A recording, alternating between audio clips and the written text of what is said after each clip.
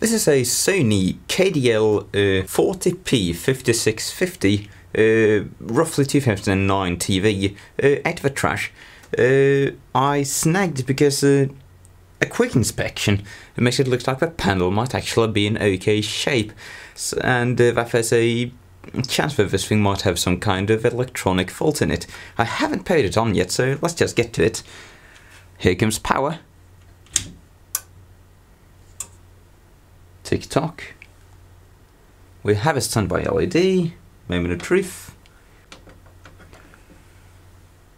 And it seems to be... alright. Okay, that seems to be working just fine. Okay. Well, we're going to be taking this thing apart anyway, because I don't trust an 8-year-old TV to be in very good working order. So, let's get inside. Before we do though, let's just give it a shot at some signal. I've got a HDMI going to my bench PC. And that's looking absolutely fine. Okay.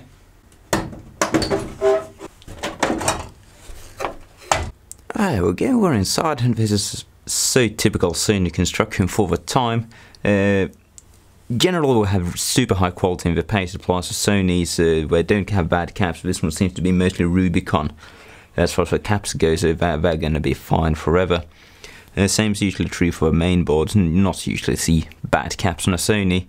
We have an unheat-sinked BGA there, which is, you know, enough thermal cycles, that's gonna cause you some grief. So the TV might have some intermittent issue if the solder joint on that has gone bad.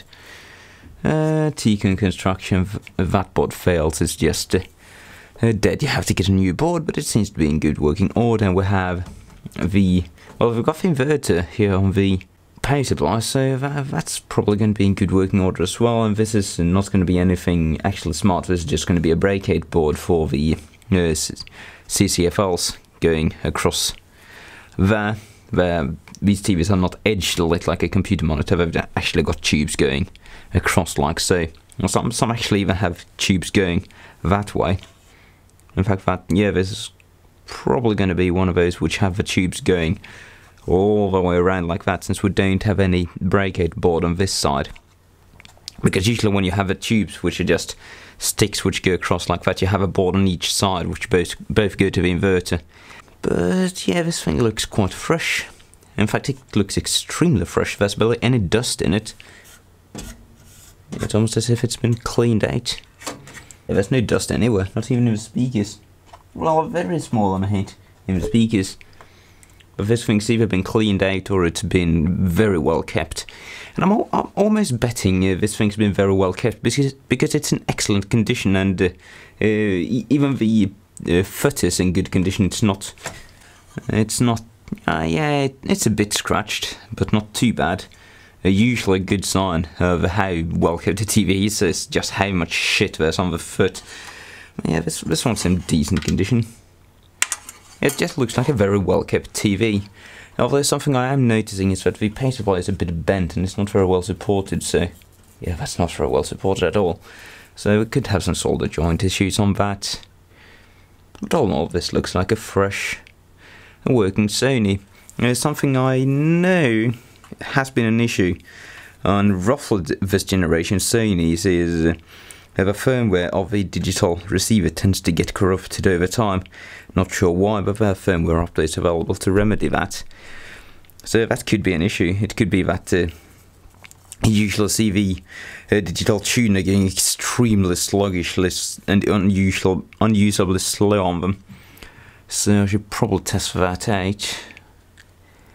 But yeah, all in all, this looks like an excellently well kept TV. I'm surprised. Oh well, hello there. The screen just flickered black and then it turned into this. And yeah, that's not right. That's not right at all, actually. These colours are all wrong, so it seems we do have an actual issue going on here. That's odd. Perfect picture, but everything's kind of pinkish inverted. Like a bad VGA cord, except we're using HDMI. That points towards mainboard. looks like mainboard more than anything else to me. Let's just give it a knock around. Poking the BGA of the mainboard, no. Changes nothing. No amount of poking around seems to do anything. Well, I've taken the time to cool all around the TV, cool the mainboard, the T-con board, everything, and I haven't been able to reproduce the issue to any extent whatsoever, and indeed, as you can see right now, it's working perfectly fine. Which is a bit cryptic, because usually when you have these issues, you can just heat around the board and you will get some results from at least one BGA, usually that's the case. But that really doesn't seem to apply to this TV. So what I'm going to do now is the second most common option, and that's to just reconnect every single connector in the TV, because that can cause more issues than you would imagine.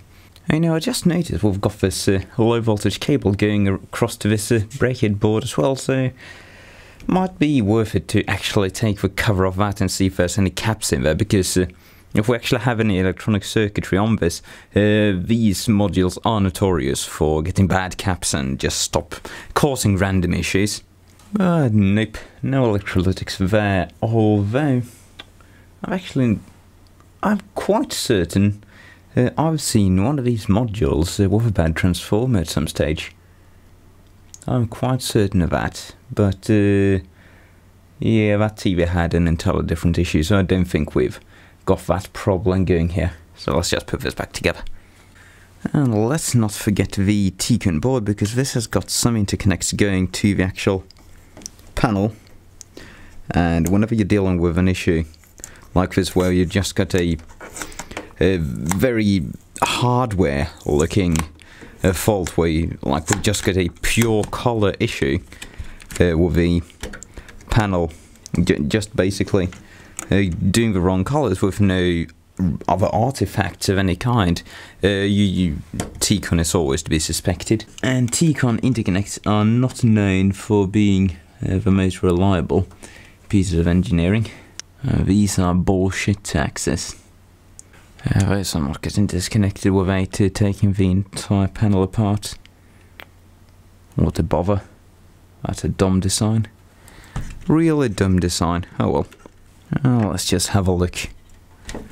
Underneath this cover, in case there's something horribly wrong. I doubt it, but it's worth a check. These T-con modules are horribly non-serviceable usually. They're just a couple of BGAs. Perhaps a voltage reg or two. I haven't seen voltage regs fail on these. Not for this particular model. But failed VREGs on T-cons is not entirely unknown. Not entirely unknown. Ugh, they had space for a cooling pad there, but they chose not to install it. That's lovely. We've got a cooling pad for metal instead. For one component and not the actual main processor. But yeah, there's nothing obviously exploded here. I wouldn't expect that either. Would not expect that. Kinda want to have a look at that IC under a microscope. Solder joints look a bit dicky. This is rather early lead-free stuff as well. So it could have issues. Could indeed have issues. Alright, so I've continued my troubleshooting a bit further, because sadly that little bit of rework we did on the T-con module didn't make any difference. And it's basically come down to a bit of a judgment call, because I let the TV run for a while. The issue is very intermittent, and what I found to be notable is if I put a plastic bag over the main board, the issue becomes a lot more severe. It seems like the TV is dropping the HDMI signal for a second, and sometimes when it does that, it will go into that weird inverted color mode. And I could go two routes here. I could either start measuring around everything on this main board, which I've done to some extent. I have measured the capacitors and they all seem fine. And I could continue down that route of just measuring everything, checking all the voltage rails, doing everything I can to try and figure out how this thing works in order to remedy it. But that's where the judgment call comes in, because we need to consider this is a TV from 2009. It is from the early days of lead-free soldering, where we know it was shit and prone to failure. And we've got an unheat-sinked BGA chip, which is receiving a giant thermal cycle every time you turn your TV on or off. So it becomes a question of, does it make sense to just reflow this thing as a course of troubleshooting? And I would say that from my experience, yes it does, because I have seen so many TVs of this vintage where just reflowing this thing, even shoddily, will repair all kinds of weird, mysterious, odd digital issues with a set. And I have verified that the caps on the board are okay. I would make a reasonable assumption saying that all the voltage rails on this board are going to be okay. The voltage reg's not running super hot. It's doing quite well, and Sony in general tend to do very good ancillary circuitry. Their voltage regs and power supplies tend to be very, very reliable compared to other brands. And I've also verified that the power supply is in reasonable order. I've checked the caps on that, and I have checked the relay, because there's a couple of Sony models which tend to go weird when the mains relay goes bad, but that's not the case. In this case, the mains relay is doing just fine. So we're going to be reflowing this guy, because that's the path of least resistance, and it's just the simplest further step in troubleshooting this TV. Now, the reason I'm giving this lecture is because I don't want to be branded as one of those guys who just go, oh, it's the BGA, that's a fault, that's a BGA, that is bad because it's a BGA, and BGAs have solder joints, you can't see, so the solder joints are bad. I would rather say that I have gone through a relatively rigid process of eliminating other factors which could cause this set to malfunction. So, on we go. I've brought out the big guns for preheating the board. Let's just get a bit of flux around here. Quite a lot of it, actually. That should do. Well, let's just heat up the board.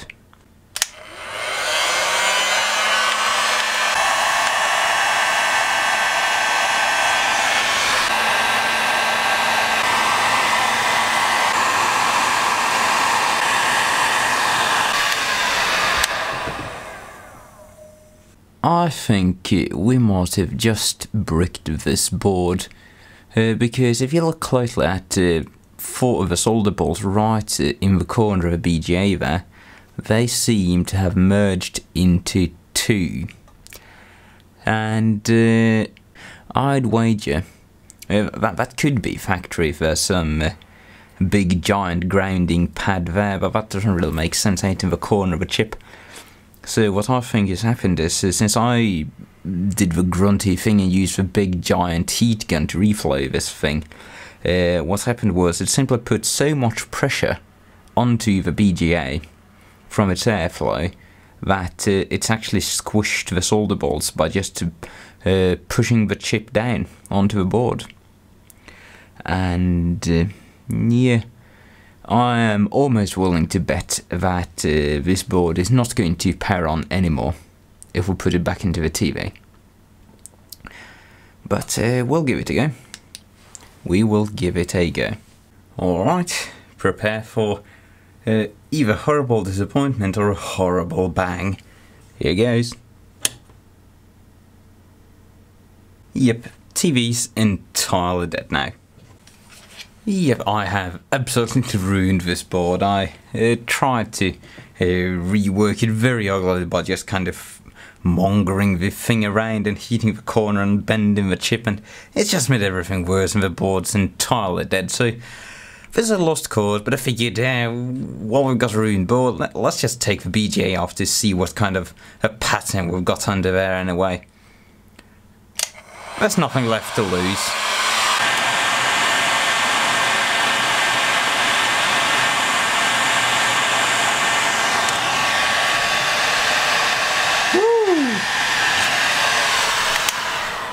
Smoky. Very, very smoky.